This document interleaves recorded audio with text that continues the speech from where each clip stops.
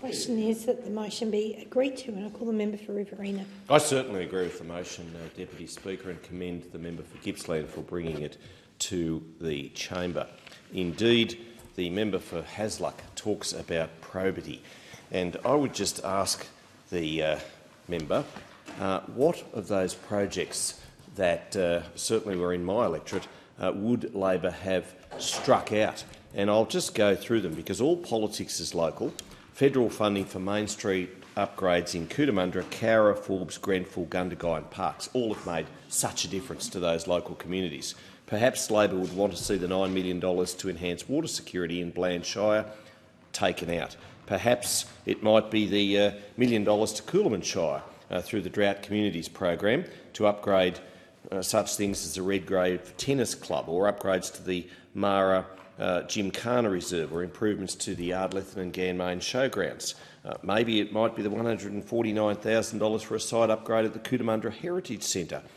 Possibly $307,000 to upgrade the roofs at the Cultural Centre and the Bonsai House at the Cowra Japanese Gardens. I didn't interrupt you, don't you interrupt me. $1.5 million for the expansion of the Central West Livestock Exchange at Forbes, the second largest sheepyards in the world, according to the Deputy Mayor just the other day when I was speaking to him, Councillor Chris Roylance.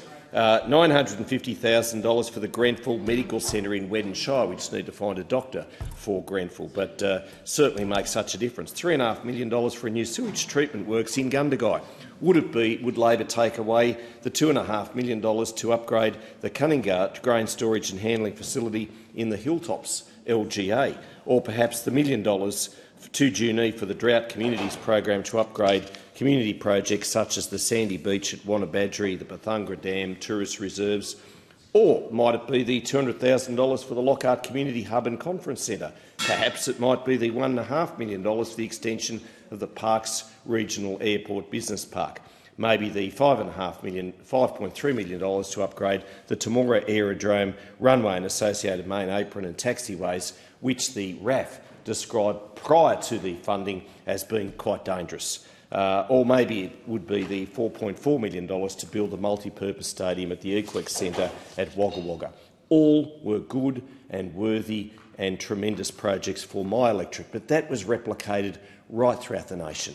Indeed, in your electorate, Deputy Speaker, in all of those great regional electorates. And the member for Indi belled the cat when she said that these programs were oversubscribed. Yes, they truly were, and in many of those programs, I can remember as the minister in charge of making sure that distribution was fair and equitable, many of them were oversubscribed 6 times over. We could have had so many more projects funded, but of course independents never quite realised that the pie is only so big, and you can only cut the pie so much.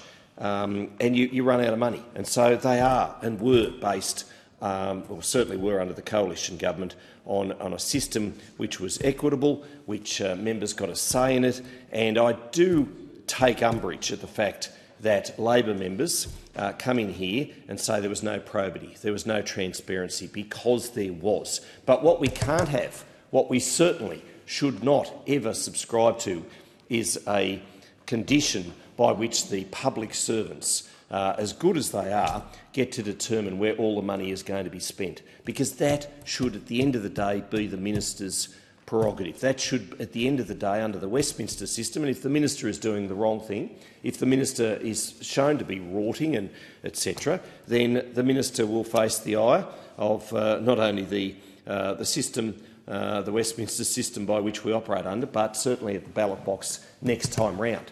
And we are proud of our record, and I'm certainly proud of what we did as a government for regional Australia, for regional programs. And I know the Local Roads and Community Infrastructure Fund, which distributed $54.8 million to the councils in my electorate, was money well spent. And I know right across the nation that LRCI funding, that Drought Communities funding, that Building Better Regions Fund, all of those programs were so well received by the councils, and the councils did very well, to the point where the Bland Shire Mayor, Brian Monaghan, at West Wyalong said The only problem was finding the number of workers to build the projects, because he said, his words, it was record spending. He very much appreciated it, and that was under a coalition government. The time allotted